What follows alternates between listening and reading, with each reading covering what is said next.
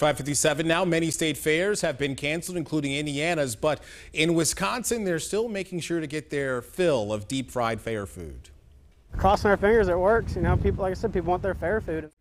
Yep, fair vendors lining up along a 2-mile track at the Milwaukee Mile in State Fair Park. Workers will take people's orders and deliver their food without them having to get out of the car. Some of the foods being offered include pickled pizza, brownie, waffles on a stick, and deep fried cheese curds. Got to get the cheese curds in there in Wisconsin. Just man. keep listing them off.